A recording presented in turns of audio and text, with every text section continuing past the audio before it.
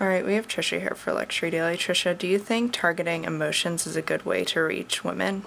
I do. I just think that brands really need to be careful to make sure that there's still some focus on the product. Obviously, this particular video was trying to tell a story in 2 minutes, and it did flash to the watches on the actress's hand, but I think that sometimes consumers might see this more as entertainment than just marketing. So I think that brands just going forward should be careful to make sure that there are links to purchase or links to sign up for an in-store appointment if it's not available online, just to make sure that consumers take the right path after they watch the video.